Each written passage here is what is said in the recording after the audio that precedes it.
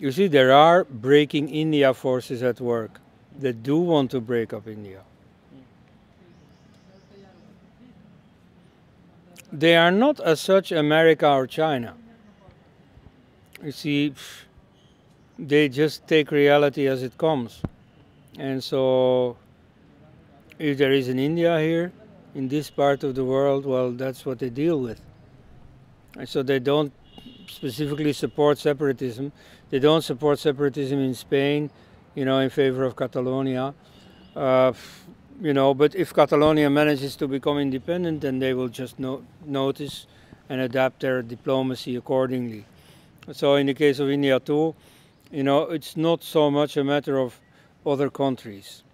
Not even, well, yeah, Pakistan, that's a different matter. Pakistan has an interest in making India weak. Not necessarily dividing it, keeping it bleeding by hundreds of cuts, as one of the Pakistani leaders said. That is already something, of course. And so all this terrorism against India, that's part of a strategy of keeping India weak. Other forces are probably even more ambitious. You see, you have all these NGOs, all these non-governmental organizations, often Christian or motivated by so-called human rights. And so they are very much working against India and trying to divide India or trying to make pieces of it independent. Dravidastan in the south and getting Kashmir out of India and some of the northeastern states and so on.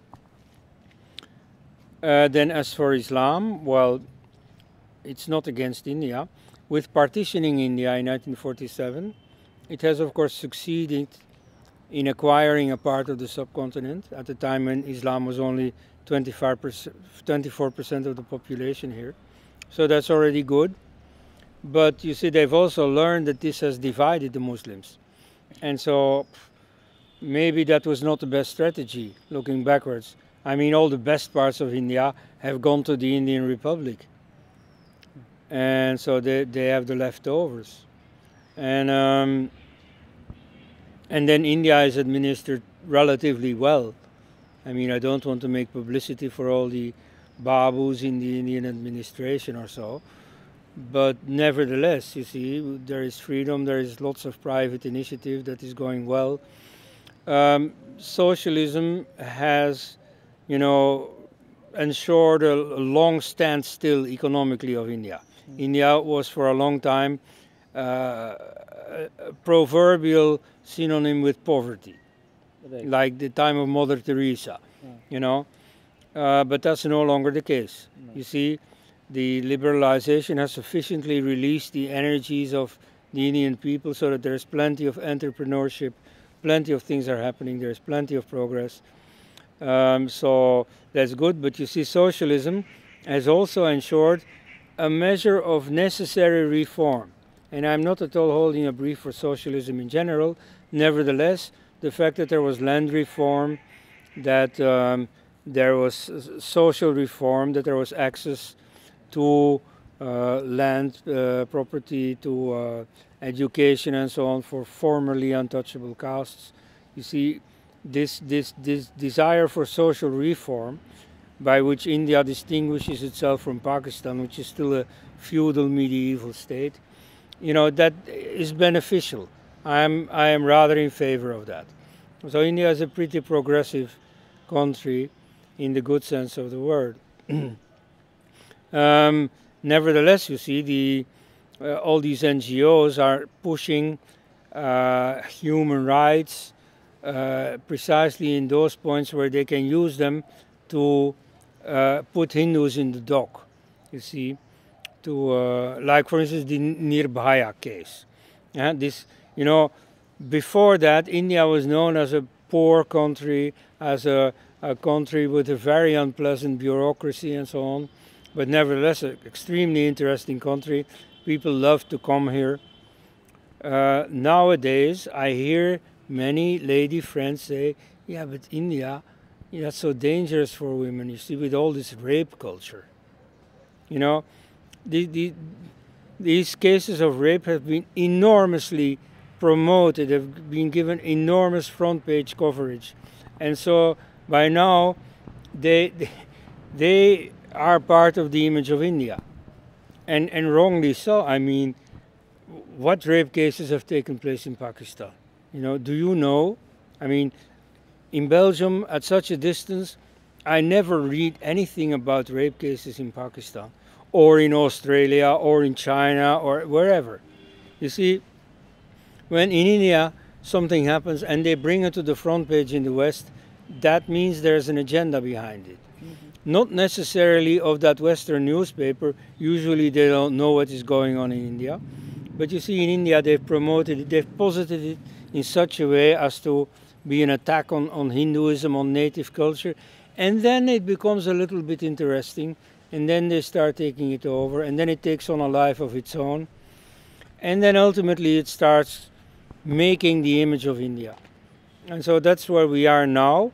You can see what Rajiv Malhotra calls the breaking India forces, you know, active enough to, you know, to blacken India. And so that is very much going on. It's a different kind of blackening than 50 years ago, but it's there. And so now the second part of your question, well, you have to counter all that. And so I do not have a fantastically clever strategy for that. And the first thing to do is to just oppose it, to resist it, and to answer it. You see, whenever you see that kind of attack on Hinduism, on Hindu culture, on native culture in general, in newspapers, on TV programs, you react against it. That's the first thing everybody can do. Then, to some extent, of course, this is also something that only a government can do. Namely, to, for example, nominate the right people in positions of responsibility, nominate vice chancellors in universities, for instance, nominate people in charge of news programs and so on, to counter this systematic breaking India campaign. But there you see, I find the BJP government doing very little, understanding very little of what it's all about, probably because of an inferiority complex. Like they borrow many concepts from the secularists. Like they have this idea that Hindus are a naturally overbearing majority that has to be kept in check, like a dangerous dog has to be kept in his cage, and you know. And so, yeah, I mean, many people who are nominally Hindu or Hindutva nevertheless have interiorized those assumptions. And so that's why they are slow in countering it. So inferiority complex is one thing. Another is simply that they don't care. Now in the BJP, many people have joined it who have no ideological interest in it at all, who simply want to be on the winning side. And they get positions of responsibility, which from the old guard I find irresponsible, that they give positions of responsibility to just interlopers. And then those people are ideologically uninterested. Then you have people who, well, have other interests, you see, like many people want economic reform. And so they don't have their eye to security concerns, to cultural concerns and so on. So that too is part of the problem. So in all those cases what you need is to activate them, to make them more conscious, more aware of the importance of this. For that, again, there is no magic formula. Here I am reminded of what Ram Swarup said, namely that to light a candle, what you can use is another already burning candle, and so from candle to candle you pass on the light. And so in that sense, you see, you just have to work everywhere where you are, where you encounter fellow human beings, and you spread consciousness.